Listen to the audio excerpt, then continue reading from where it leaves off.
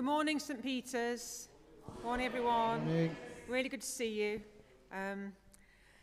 Just say hello to someone next to you. Someone that you may know or may not know, someone behind you. Just say hello to someone this morning. Welcome them.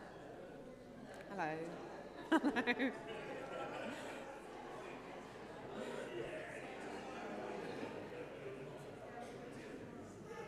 Now, I'm partially doing that because we're saying goodbye in some degree to the wave. As we know, I wasn't here last week, but I did watch the service online.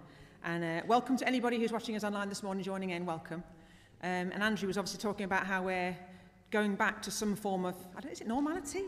What we used to do, where we used to go around and shake people's hands. Hopefully at some point we'll get back to hugging each other. That'd be lovely. But so I feel like we should say goodbye to some degree to the wave. But it was lovely to think that actually that's what we're here for as church, isn't it? To be able to extend the hand out to somebody, whether it's someone we know, someone we don't know, and say welcome. So we're looking forward to getting back to that. So who's booked a holiday? Come on, who's booked a holiday? Who started a diet? Oh, good, well done. Who's failed a diet? Who's got new resolutions that they've started and they've stopped already? I don't actually do New Year's resolutions because there's just too much pressure. It's too much pressure. And actually, I don't think I've ever really liked a new year. We did talk about this a little bit at the January the 1st service, but I think it's from years of being in business and you get to the beginning of the new year and think, oh, Christmas is over. And then it's just, what is the next year going to hold? And what's it going to be like? And I think there was always a degree of trepidation thinking, is it going to be better? Is it going to be worse? But that whole thing of the whole year rolling out. And there's always going to be challenges, let's face it. You know, now more than ever, there's more and more challenges. And I'm going to share something that I'm going to be stepping into new this year at the end of the service. But the amazing thing about facing challenges is we don't do it on our own. We don't need to do it on our own. So if you're facing something this morning, maybe you've come to church with something on your mind, something on your heart, or you know someone who is struggling, can I encourage you to share that with someone that you trust? You don't have to do it now necessarily, you don't have to do it over coffee, but we're all here for each other. You know, warts and all. What I think is amazing about the Holy Spirit is he brings all these people together who perhaps would not be together in any other context. But that is such a joy. So we're here as church family for that reason. So if there's something you're going through, have courage. Speak to someone you know, maybe a house group, maybe Andrew or somebody else you know within the church. Have a coffee, have a glass of kir, as I do at Honours regularly, on the pretense of business, but it usually is, isn't it, Honour? But we share life together. And often, I don't know about you, often the last thing we do is pray about it. Maybe that's just me. So if ever you wanted to pray about something, there's always space here to come either to the front or to me or to anybody you know who is someone who would pray for in the church, and just sit and pray with somebody about it. Or sit in silence with someone about it. And there's also a Monday evening prayer group that meets faithfully every Monday evening to pray for the needs of the village, people we know, someone's auntie's uncle's friend. They are, I think, the engine room of prayer in this church. So if you've got anything, it's always in confidence. Please do feel you can go to that group. You can come through me again or Andrew, any of the PCC, and pass that prayer group on. But please do pray. Just get someone to pray with you. And so with that in mind, let's come together in mind, body and spirit as we pray together as church. So please join in the words in bold. We gather, a community of faith in God's subversive world. We gather to celebrate that no darkness can extinguish light, to remember that love will always be more powerful than death, and to trust that peace will always be stronger than violence. We gather, people of faith in the light of God's word. We gather to worship. So we're going to gather and have our time of sung worship. If you're new to the church and this is something you haven't experienced before, we're going to sing. The words are on the screen. I thought I had a plan B in case the screen didn't work, but it's fine now. Please do join in as much as you're able to, as you want to. I encourage you to stand, but don't feel you have to stand. If you want to sit, please do. Let's just spend time opening our heart up to God.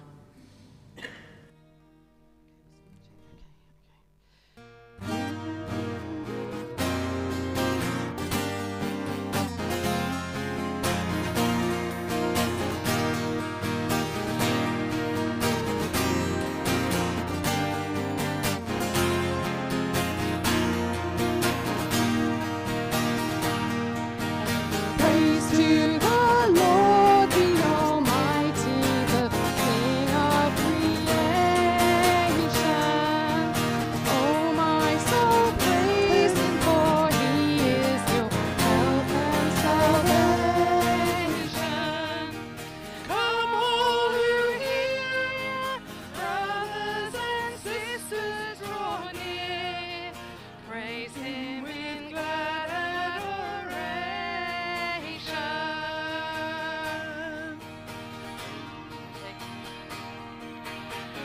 Praise to the Lord above all things, so mightily reigning, keeping us safe at his side and so gently sustaining.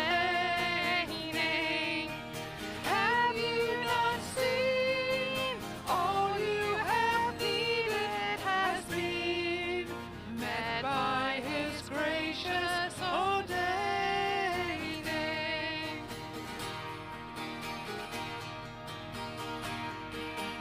Praise to the Lord, oh let all that is in me adore him. All that has life and breath, come now with praises before him. Let the amen sound from his people again. Gladly with praise we adore him. Let the amen sound from his people again. Gladly with praise we adore him.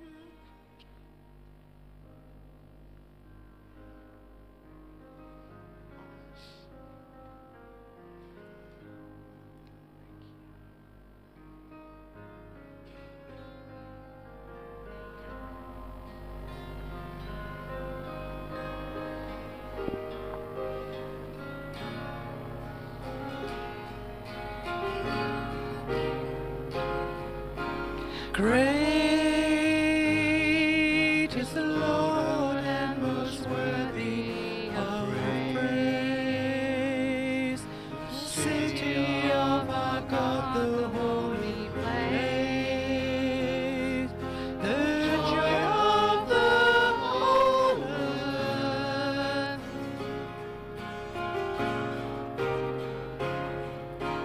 Great is the Lord in whom we have the victory. He aids us against the enemy. We bow down on our knees. And Lord, we want to lift your name on high. And Lord, we want to thank you for the work you've done in our lives. And Lord, we trust in your unfailing love. For you alone are God eternal, throughout earth and heaven above.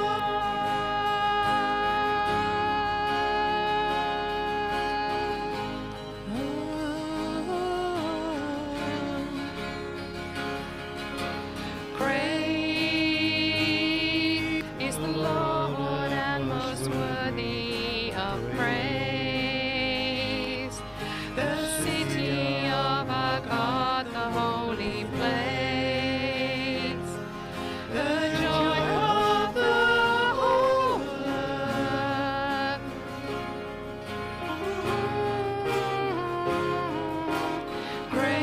Great is the Lord in whom we have the victory. He aids us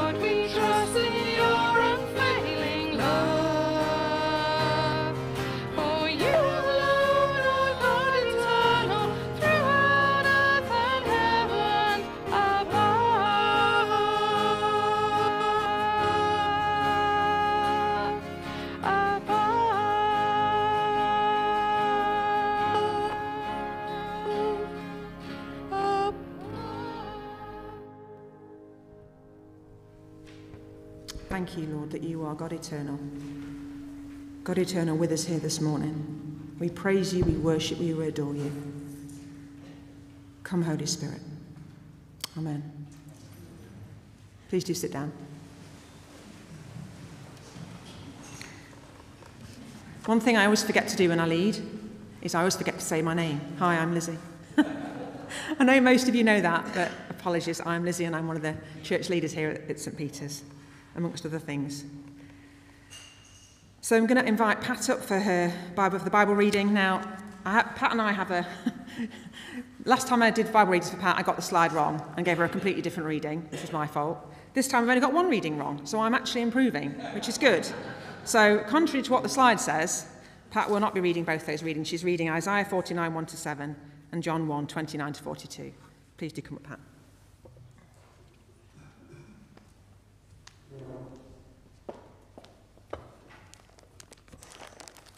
So, Isaiah 49, 1-7. Listen to me, all you distant lands. Pay attention, you who are far away.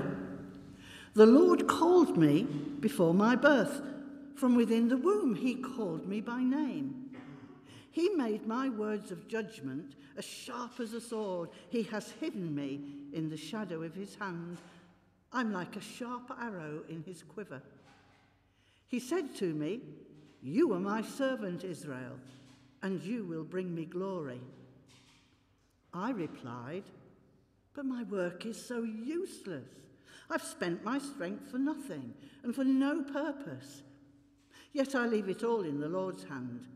I will trust God for my reward. And now the Lord speaks, the one who formed me in my mother's womb to be his servant, who commissioned me to bring Israel back to him. The Lord has honored me, and my God has given me strength. He says, you will do more than restore the people of Israel to me. I will make you a light to the Gentiles, and you will bring my salvation to the ends of the earth. The Lord, the Redeemer, the Holy One of Israel, says to the one who is despised and rejected by the nations, to the one who is the servant of rulers, kings will stand at attention when you pass by.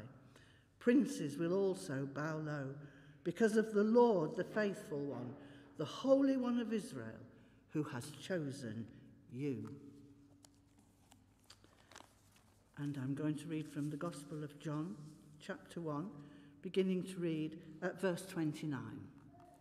The next day, John saw Jesus coming towards him and said, look, the Lamb of God who takes away the sin of the world. He is the one I was talking about when I said a man is coming after me who is far greater than I am, for he existed long before me. I did not recognize him as the Messiah, but I've been baptizing with water so that he might be revealed to Israel. Then John testified, I saw the Holy Spirit descending like a dove from heaven and resting upon him. I didn't know he was the one, but when God sent me to baptize with water, he told me, the one on whom you see the Spirit descend and rest is the one who will baptize with the Holy Spirit. I saw this happen to Jesus, so I testify that he is the chosen one of God. The following day, John was again standing with two of his disciples. As Jesus walked by, John looked at him and declared, look, there's the Lamb of God. When John's two disciples heard this, they followed Jesus. Jesus looked round and saw them following. What do you want? He asked them. They replied, Rabbi, which means teacher, where are you staying? Come and see, he said. It was about 4:00 in the afternoon when they went with him to the place where he was staying, and they remained with him the rest of the day. Andrew, Simon Peter's brother, was one of these men who followed Jesus. Andrew went to find his brother Simon and told him, we have found the Messiah, which means the Christ. Then Andrew brought Simon to meet Jesus. Looking intently at Simon, Jesus said, your name is Simon, son of John, but you will be called Cephas, which means Peter. May the Lord add his blessing to the reading of his word. I'm going to invite Andrew up now to bring us his take on those passages. Thanks, Andrew.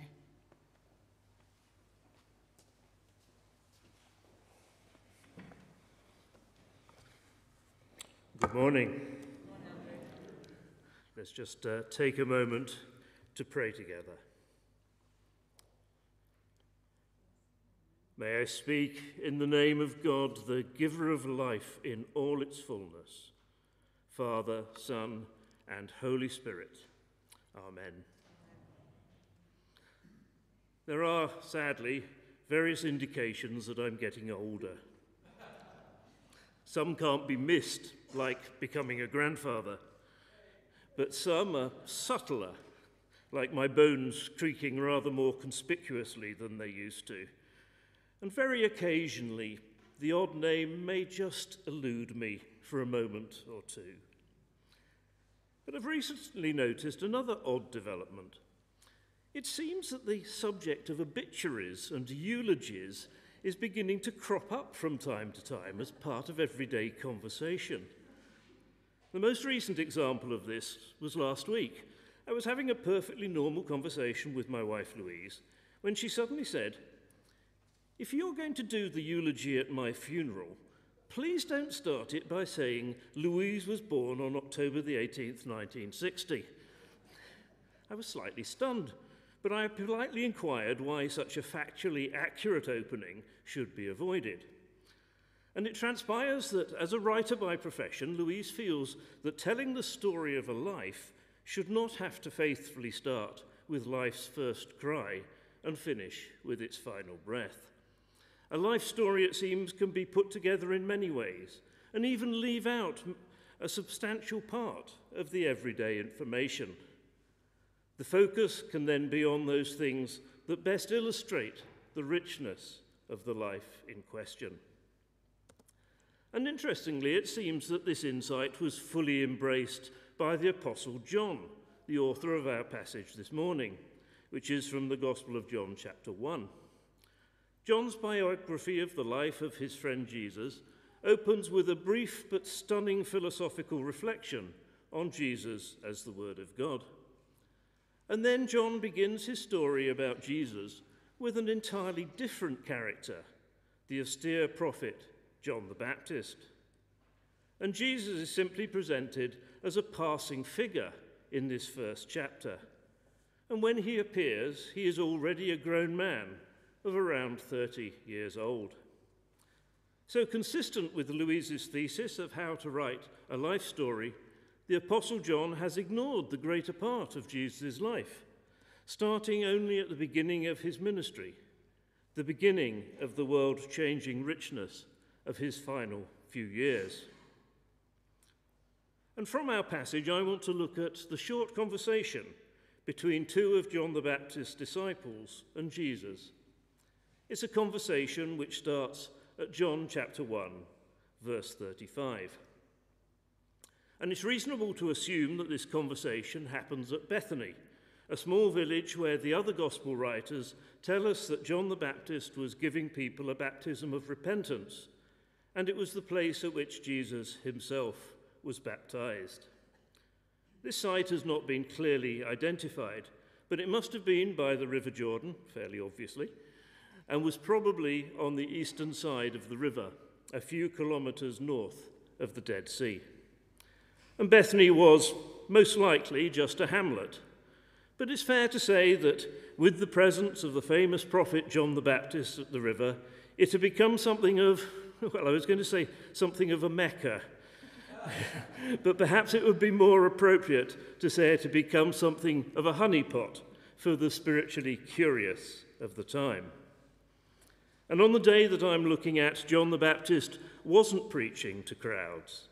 We are told that he's alone with just two of his disciples. One of the two disciples is unnamed, but the other is identified as Andrew. As they're talking, Jesus passes by and is identified by John the Baptist as the Lamb of God. We'll talk a little later about the substance of the conversation between Jesus and these two men. But when I first read through the passage, the phrase that particularly struck me is actually at the end of verse 39, just at the point where the two men head off with Jesus to spend the rest of the day with him.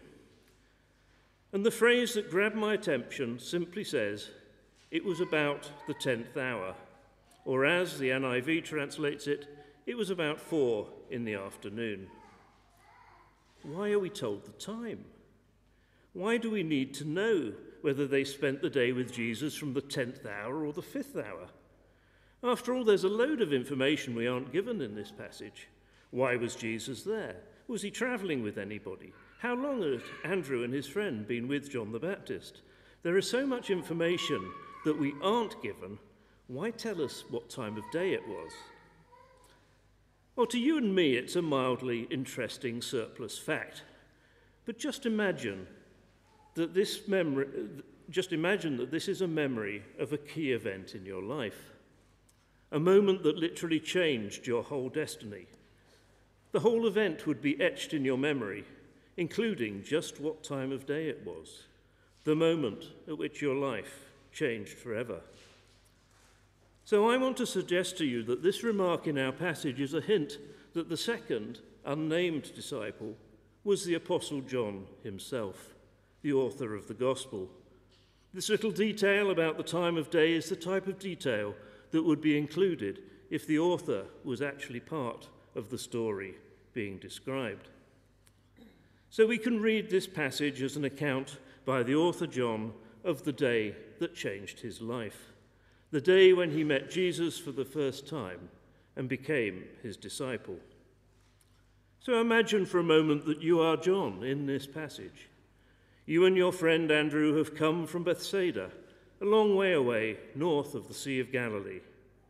You've joined the followers of John the Baptist, impressed by his message of repentance and convicted of your failure to adequately obey the laws of the Torah.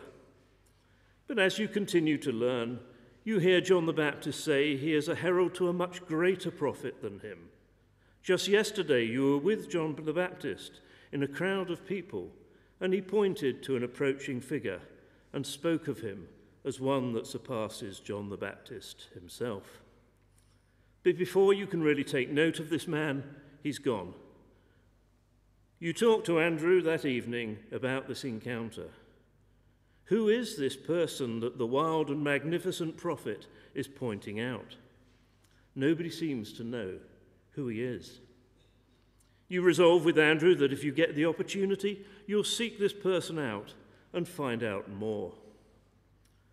The following day, you are fortunate enough to be able to spend time, just you and Andrew, with John the Baptist. He's a fascinating man, passionate and holy, beyond anything that you've come across before. And then suddenly he is distracted by a figure over your shoulder. "Behold, the Lamb of God," he says. You turn round and see the same figure that he pointed to yesterday. It's time for a key decision. Do you cut short this time with the great prophet John the Baptist so you can seek out this strange passing figure to which he points? The Lamb of God starts to walk away. You and Andrew remember your conversation of the previous evening. You mustn't let him disappear again. With a glance to Andrew, you take your leave from John the Baptist and hurry after the figure who is going back towards the village. You walk quickly and gain on him until you're just a few yards behind him. The Lamb of God suddenly turns around and you see those eyes for the first time. Eyes that seem not only to see into your deepest secrets, but at the same time to communicate unfathomable love. But you also hear for the first time one of those questions that Jesus asks, questions that spin your head around. What are you looking for, he asks. What a question. Just the right question. Not who are you looking for, but what are you looking for? What am I looking for, you think? I've come all this way because I'm searching for something. I've ended up following John the Baptist, but what is it that I'm looking for? Am I looking for new teaching, or to find a leader who will overthrow the Romans? Or perhaps I'm seeking some answers about life itself, a purpose. Or maybe I'm even seeking something beyond this life. You have to concede to yourself that you have no easy answer to Jesus' question. And in his kind but penetrating eyes, you recognize that he too sees your confusion and your lack of an answer.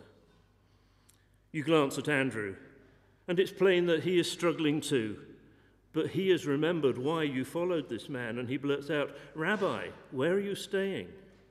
Of course, you and Andrew just want to spend some time with this new rabbi to find out about him.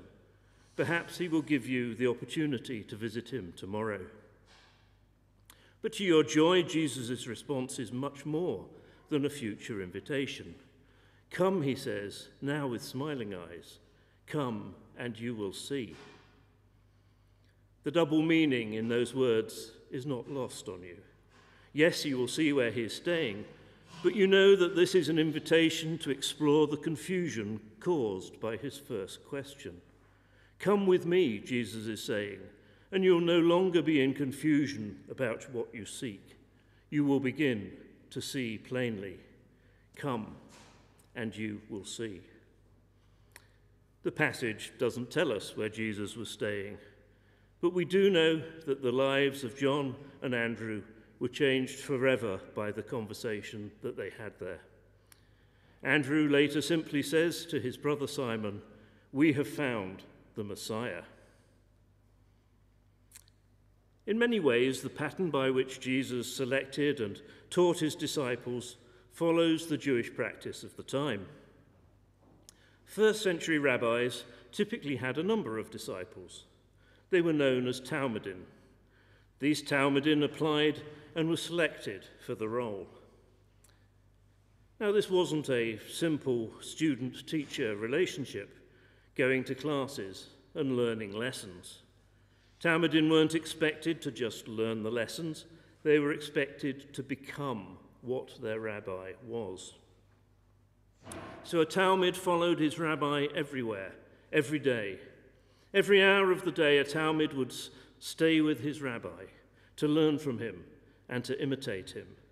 A Talmid rarely left his master's side for fear that he would miss a teachable moment. He watched the rabbi's every movement, noting how he acted and thought in every situation. Talmidim trusted their rabbi completely and sought to incorporate his actions and attitudes, not just his words, into their lives. A Talmid's deepest desire was to follow his rabbi so closely that he would start to think and act just like his rabbi. So in many ways, Jesus was finding students to follow him in just the same way as other rabbis of the time, but with an important difference. Normally, a rabbi would receive applications to become a Talmid from able candidates who had been learning about the Holy Scriptures and the law as the core of their education. He would interview them and select only the best of the best. The more renowned the rabbi, the higher the bar was set. When God himself became a rabbi, he didn't select applications from the best of the best, those on whom lavish education had been expended. He invited, without application, ordinary folk like Andrew and John. Sometimes he invited the downright mediocre, and sometimes even the socially excluded. You see, those who were poor and had no education couldn't normally become a Talmid. Even with education, those who were less able would fall by the wayside. And even among those who were both educated and able, only a small proportion could become Talmidim. But to become Jesus' Talmid, you didn't have to achieve a standard. You didn't need to have money. You didn't need to be the best of the best. You simply needed to be invited. You simply needed to say yes. Jesus was God's kingdom rule breaking into the world. To become his Talmid meant discovering the life of the kingdom for yourself, but the invitation was inclusive. You didn't need to be part of the elite. You just needed to be willing. And that's the way it remains today. To be a disciple of Jesus, you don't have to have read all the books and memorized all the verses. You don't need to have done anything special. In fact, you may have done some things that you deeply regret. But the invitation is still extended, and we simply have to be willing to step away from our past and to walk into a new future, exploring the kingdom where God rules. We need to want to spend our lives in the company of our Rabbi Jesus, learning to become like him. Like Andrew and John, we need to seek out Jesus, despite the attractions of other spiritual options. Having found him, we need to dedicate ourselves to following and learning. In our passage, Jesus only says 2 sentences, both of which are deeply relevant to us. As followers of Jesus, like John and Andrew, we hear the question asked, "What are you looking for?" We recognize our own mixed motives and confusion in the face of that question. Because we're told by the society around us that there's only one answer to that question, we're told that we should be looking for happiness. Having been convinced that happiness is the only thing worth seeking, we're then bombarded with our world's vacuous answers about happiness, how happiness can be found. We're told to seek the lifestyle we see in the adverts, to aspire to the glamour of the latest celebrity, to become rich, to seek positions of status and power. We must stay in the safest, risk-free places, and perhaps above all, we must have the admiration of our neighbours. I think there's a lot of truth in the ideas of the French philosopher Girard, who says that people are in large part driven by a desire to have what others have, and also by a desire to be admired for having the things that others want. Girard suggests that we think that it is having things and experiences that our neighbours envy that will make us happy. The house, the exotic holidays, the interesting friends, the perfect family. But in our hearts we know that such happiness is an empty thing. We see it slip through the fingers of people who look to have it all, but are stunned when they discover they have nothing of value. Their lives, like so many others, are just endless, restless, aimless, and searching. They don't really know the answer to Jesus' question to Andrew and John. What are you looking for? We need to understand that the answer to Jesus' question is about our whole lives. If we accept Jesus' invitation to come and see, to become his disciples, his promise is that we will come to understand what we are seeking and find those things that are truly fruitful. But let's not pretend that this is an easy option that can be fitted in alongside the rest of our lives. As real disciples, we must be willing to follow Jesus wherever he leads us. We must be willing to spend every moment in his presence, coming to know him through the Spirit of God. Like good Talmudim, we must be prepared to trust him completely and work passionately to incorporate his words, actions, and attitudes into our lives. Our deepest desire must be to follow our Rabbi so closely that over time and through the guidance of the Holy Spirit, we begin to think and act like him.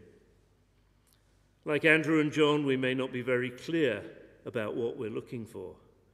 But like Andrew and John, we must nevertheless seek out our Lord and respond wholeheartedly to his invitation to follow him. Jesus' challenging question to us is the same as the one he asked Andrew and John. What are you looking for? Jesus' challenging invitation to us is the same as the one he gave on that afternoon that John remembered so vividly. Come and you will see.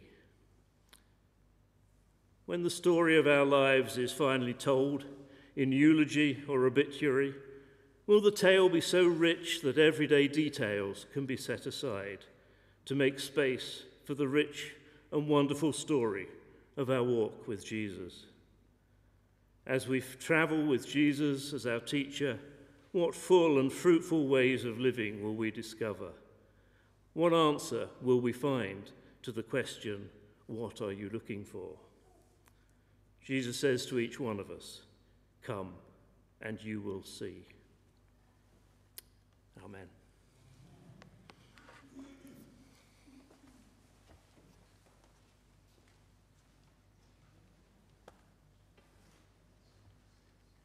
So it would be very easy now, wouldn't it, just to rush on and get on to the next part of the service, but I really want to rest in those words. What are you looking for?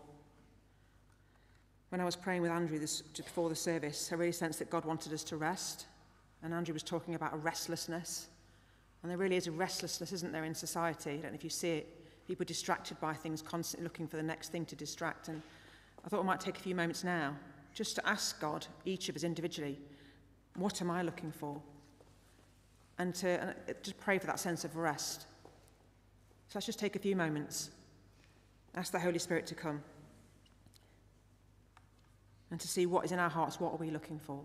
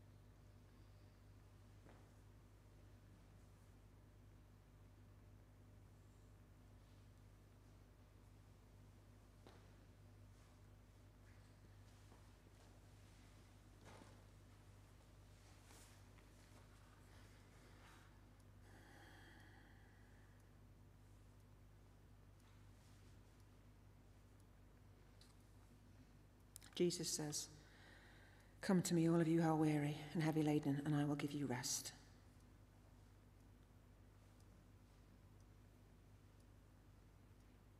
Thank you, Jesus, that you invite us to come and see. Lord, I pray that you would open our spiritual eyes and our physical eyes to where you are, maybe in the background of our lives, maybe in the foreground. But Lord, open our eyes to see where you are walking with us, before us and behind us.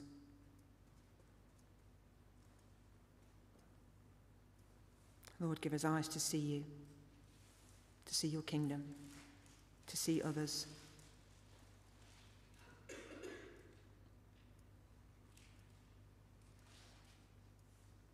Thank you that your invitation is always there ready.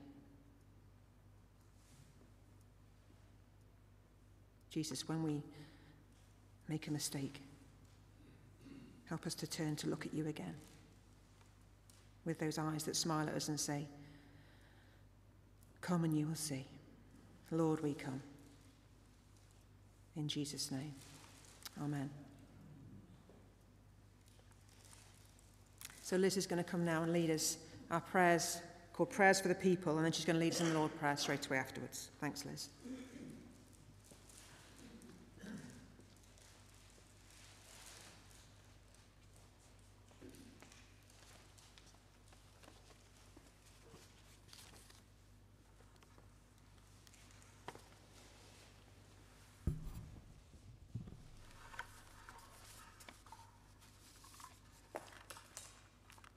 Let us pray for the church and for the world, and let us thank God for his goodness. Almighty God, our Heavenly Father, you promised through your Son, Jesus Christ, to hear us when we pray in faith. Lord, strengthen that faith.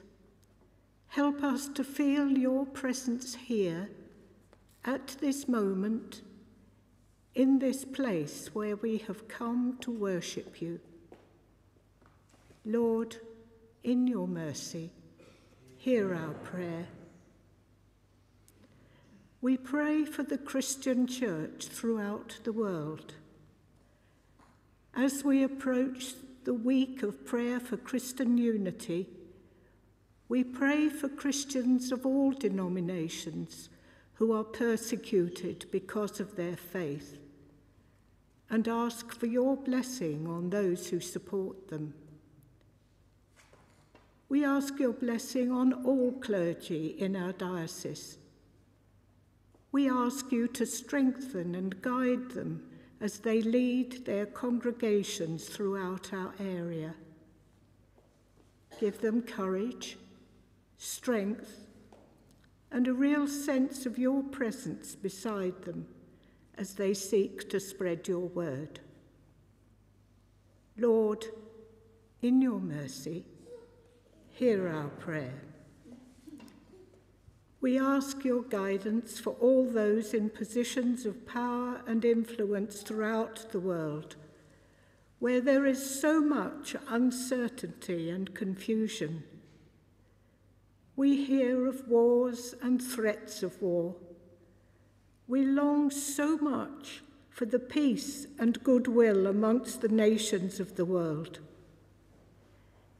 In your mercy, open the hearts of all rulers and leaders to a realization of your peace and love. Take from them the lust for power, greed, and intolerance, that your kingdom may come upon this earth, peace reign, and your will be done. Lord, in your mercy, hear our prayer. Lord, we are truly grateful for all the gifts you have given us, and we pray for those in other parts of the world who do not have even the necessities of life which we so often take for granted. Safe homes, sufficient food, clean water, access to medical treatments, and freedom to live life as they choose. We pray for all who are caught up in the horrors of war, who have seen their loved ones killed or maimed, who have had to flee from their homes and seek refuge in places where no one wants them, who have given up all hope of being able to live a peaceful life again. Be with them, Lord, in their grief and distress. Lord, in your mercy, hear our prayer. Father God, we bring before you the problems that we encounter in our own country, and which are causing hardship and worry to so many people. Difficulties with our National Health Service, transport, education, and government departments. We pray that you will give your wisdom to those in authority, that they may make the right decisions and conflicts be settled quickly and peaceably. Lord, in your mercy, hear our prayer. Lord God, we pray for family and colleagues, friends and lovers, for neighbours and strangers, for those with whom we meet at work, in the church and our community. Help us to think of those less fortunate than ourselves, of the homeless, the hungry, the lonely, those who live in fear, those who are sick and in pain, and those recently bereaved. We pray for all who are going through times of trouble, some perhaps in our families, some in our church, some in our wider circle of friends. Touch with your generous love all who are on our minds today because of their special need, whose names we bring before you now in the silence of our hearts.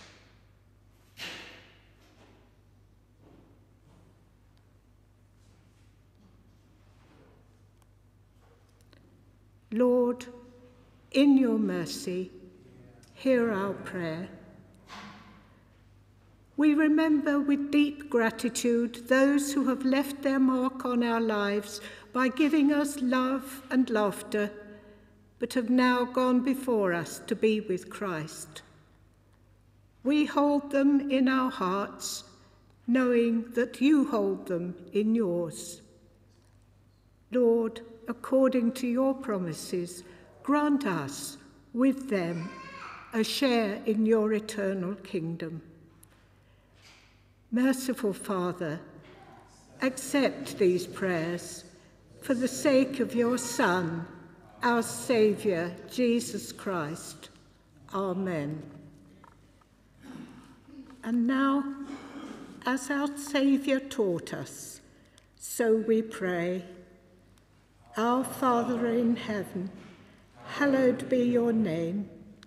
Your kingdom come, your will be done on earth as in heaven.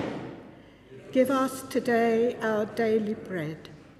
Forgive us our sins, as we forgive those who sin against us. Lead us not into temptation, but deliver us from evil. For the kingdom, the power, and the glory are yours, now and forever. Amen.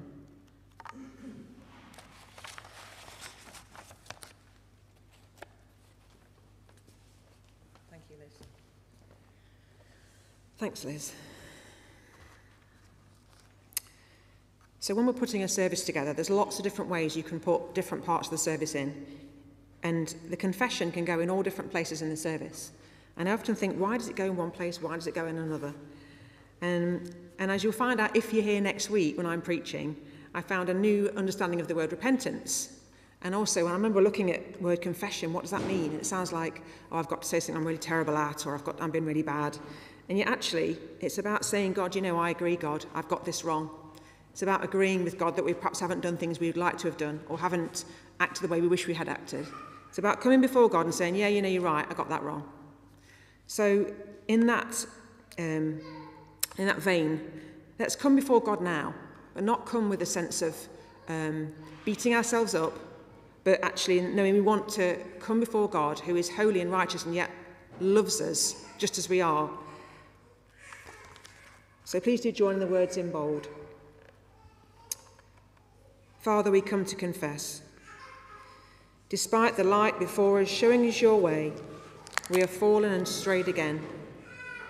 Ever dependent on the grace of God, let us affirm our brokenness and trust God's goodness to carry us through to a new day of possibilities and hope.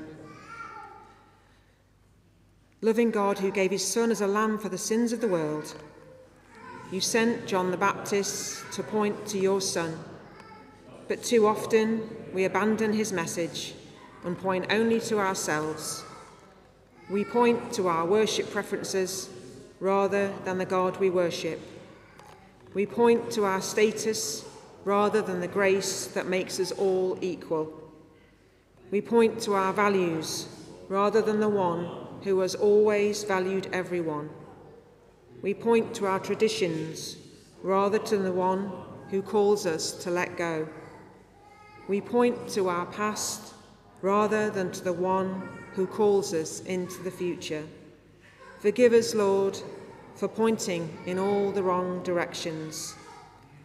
Forgive us when we do not wait patiently for your direction. Hold our gaze on your baptismal promise, sealed in the life, death, and resurrection of your Son. Through the power of your Spirit, give us the courage to speak what we have seen and point to the one who takes away the sins of the world. And this is the great part, isn't it? That we can receive that forgiveness. And the God who forgives us and keeps us in his light, whose nature is always to have mercy, offers us his forgiveness now as we walk again with him in the light. Amen. I'm just going to hand over to Andrew now to take us through the family meal. Thank you, Lizzie. We're going to share the peace now.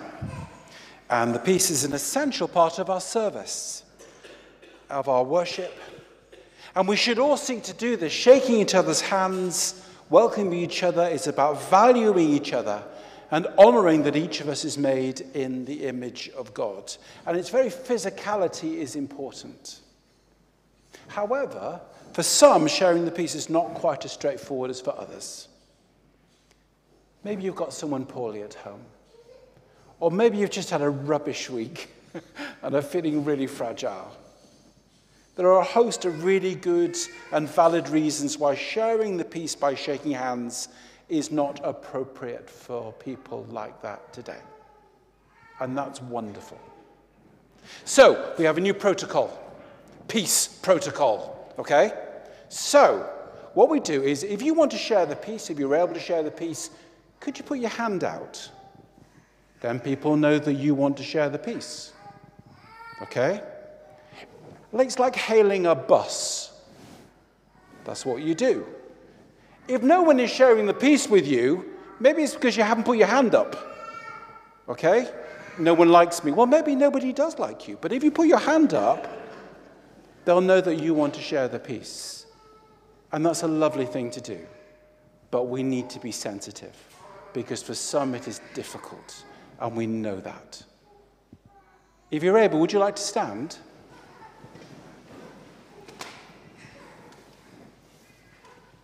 Christ came and proclaimed the gospel, peace to those who are far off, and peace to those who are near. The peace of the Lord be always with you.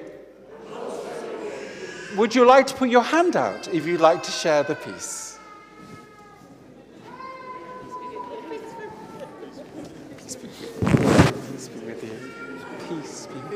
Alan, peace be with you. Pat, peace be with you. Peace be with you, my sister. Michael, peace be with you.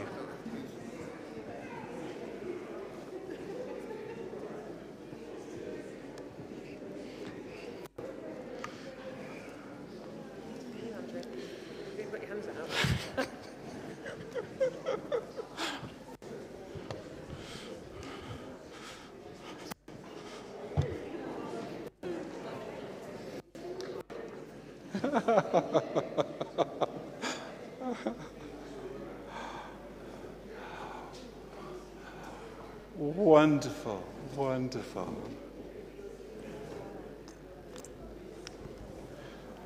We're going to sing. We're going to sing, Worthy is the Lamb, as we prepare to take bread and wine together. Also, this is a time where we take a collection. So if you've got money that you'd like to give to the church, we'll take it and we'll use it really wisely. Let's stand, remain standing and sing, Worthy is the Lamb.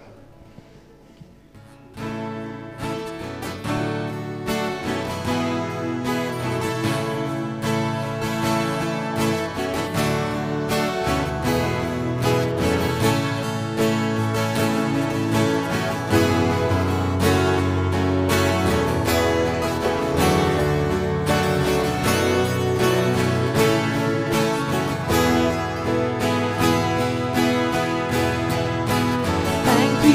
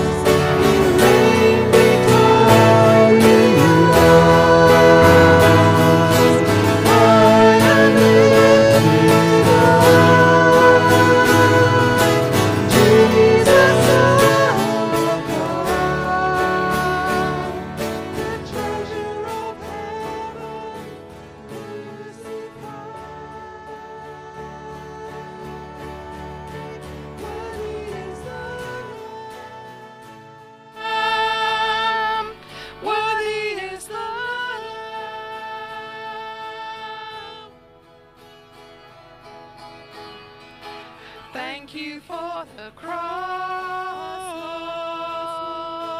Lord. Thank you for the price you paid, bearing all my sin and shame. In love you came and gave amazing grace. Thank you for this love, Lord. Thank you for the nail-pierced hands. Wash me in your cleansing flow. Now all I know, your forgiveness and embrace.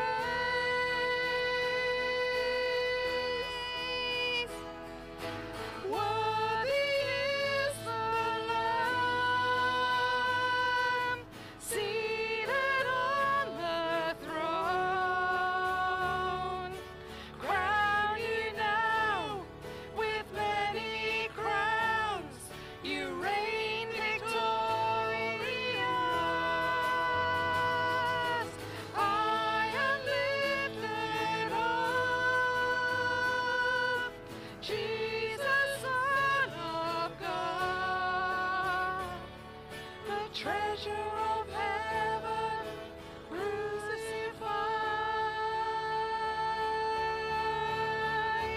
Worthy is the Lamb. Worthy is the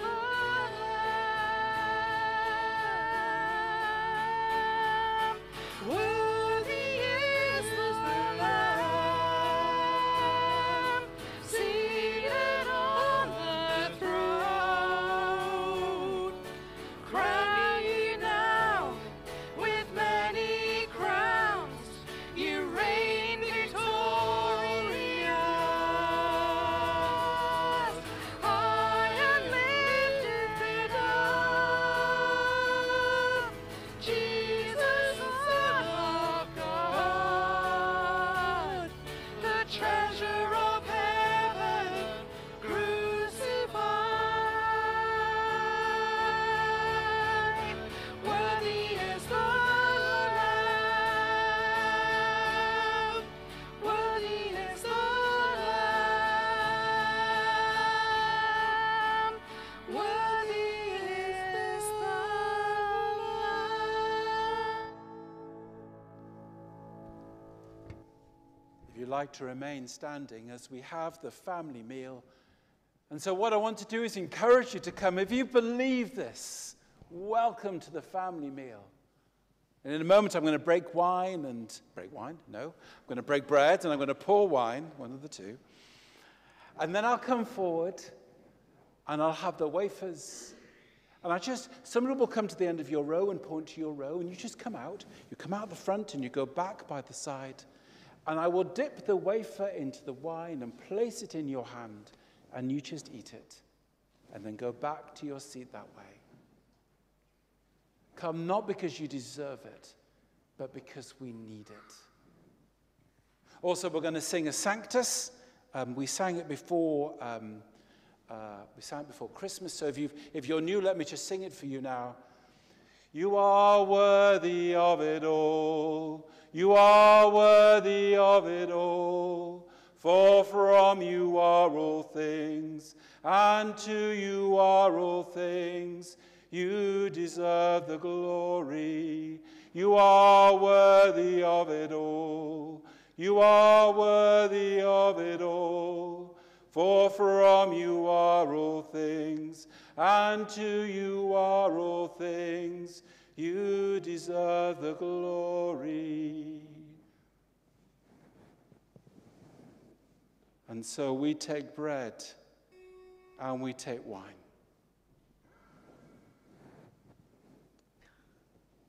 Love revealed in sacrifice.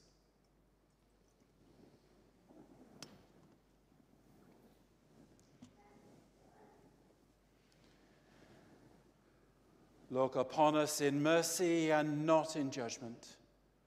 Draw us from hatred to love. Make the frailty of our praise a dwelling place for your glory. Amen. The Lord be with you. It is right to praise you, Father, Lord of all creation. For in your love you made us for yourself. When we turned away, you did not reject us, but came to meet us in your Son. You embraced us as your children and welcomed us to sit and eat with you. In Christ you shed our life, that we might live in him and he in us. He opened his arms of love upon the cross and made for all the perfect sacrifice for sin. On the night he was betrayed, at supper with his friends, he took bread and gave you thanks. He broke it and gave it to them, saying, "Take, eat, this is my body, which is given for you. Do this in remembrance of me." Father, we do this in remembrance of him. His body is the bread of life. At the end of supper, taking the cup of wine, he gave you thanks and said, "Drink this, all of you. This is my blood of the new covenant, which is shed for you for the forgiveness of sins. Do this in remembrance of me." Father, we do this in remembrance of him. His blood is shed for all. As we proclaim his death and celebrate his rising in glory, send your Holy Spirit, that this bread and this wine may be to us the body and blood of your dear Son. As we eat and drink these holy gifts, send his wine, our risen Lord. So with your whole church throughout the world, we offer you this, our sacrifice of praise, and lift our voice to join the eternal song of heaven. You are worthy of it all. You are worthy of it all. For from you are all things, and to you are all things.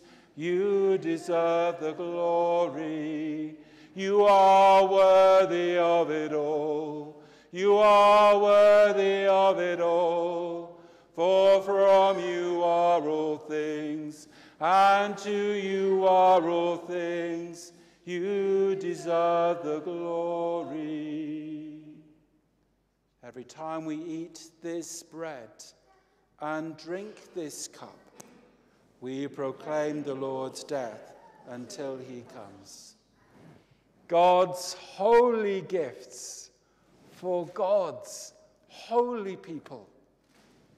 Jesus Christ is holy. Jesus Christ is Lord, to the glory of God the Father. Please sit down, everyone, and someone will appear at the end of your row.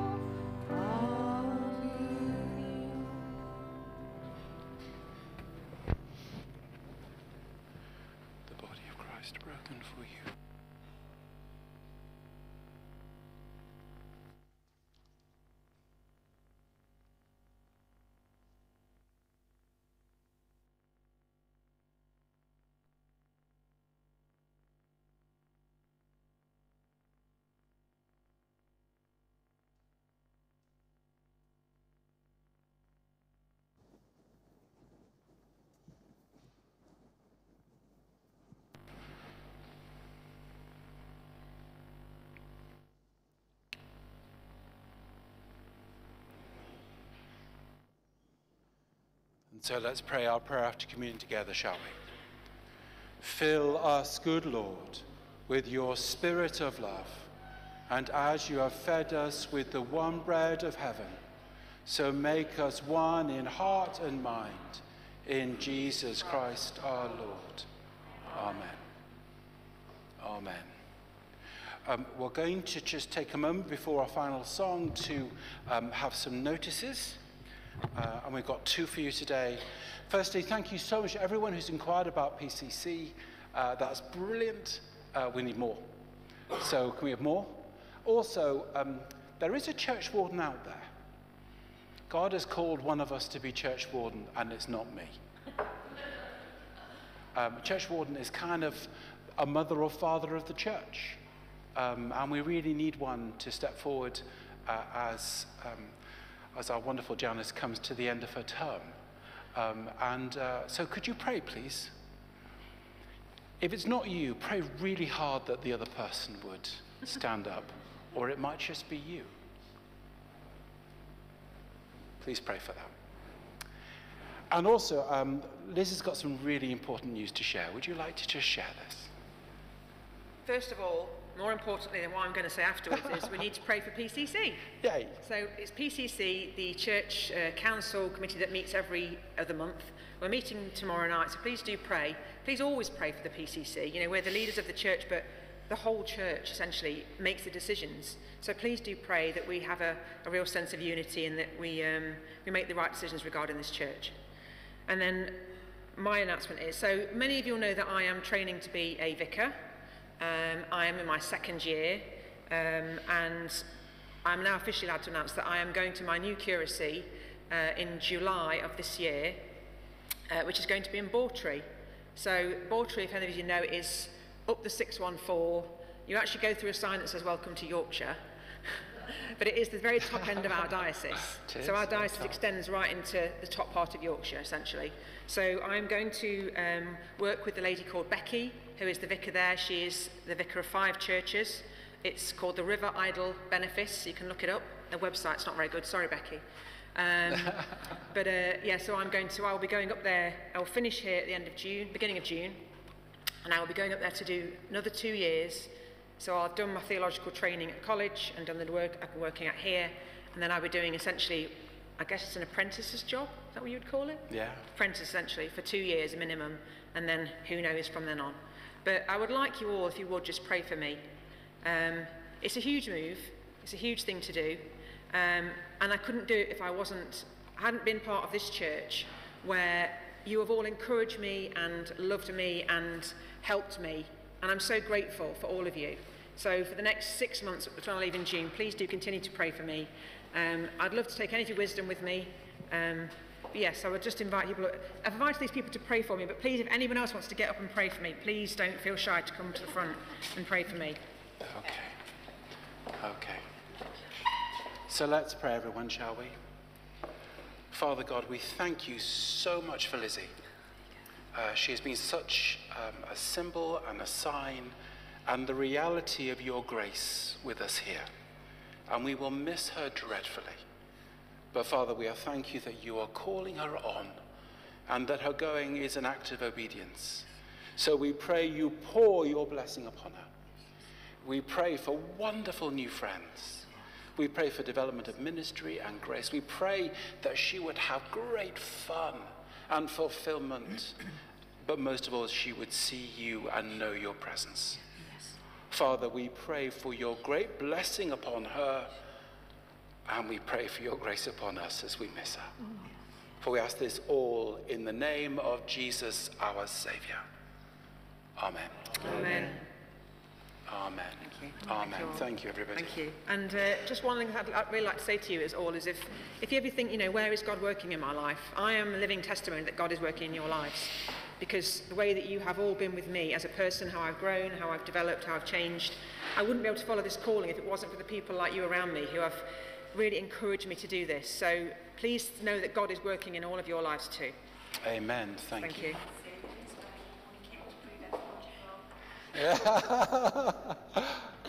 Yes, I can remember Andrew saying to me when I don't know, I've been here about 2 years, maybe 3 years, and Andrew said to me, he sat on that back chair, that bit of pew there, and said to me, "You ever thought about ordained ministry?" And I thought, no, what is that? I don't know what you mean. And never even considered it. So yes, some of us might be called to this particular role, but each person here is called to be a part of God's church in whatever context that looks like, whatever it looks like. Yes, I'm here to prove you wrong. So we're going to sing our final song, and then Andrew's going to give us a blessing. So please do stand for our final song.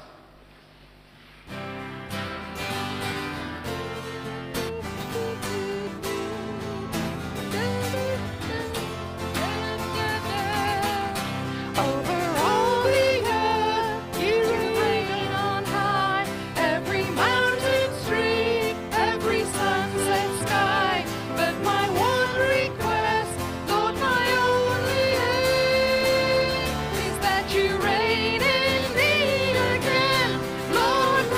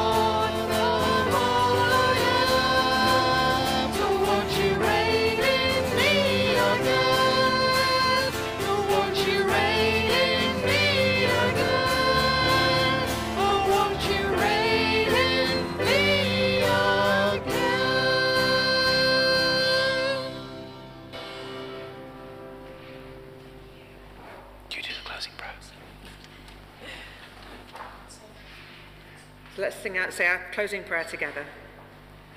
We have celebrated together that Jesus Christ came not only for us, but to be known by every person, every country, every culture on earth, for he is the Saviour of all. May we come to know him better and then make him known to others, especially by the way we live. Amen. Remember, please don't rush off. If we can help at all and we can pray for you, I would love to pray for you, especially if you've got a decision to make this week and you want some wisdom. I would love to pray with you. So with Lizzie, don't rush off. Also, stay behind for the coffee and cakes, or I'll eat them all. And so may the blessing of God Almighty, the Father, the Son, and the Holy Spirit rest upon you and remain with you always. Amen. May Almighty God bless us, Father, Son, and Holy Spirit. Amen. Let us go in the peace of Christ and walk in his light. Thanks be to God. Amen. Amen. Thank you, everybody.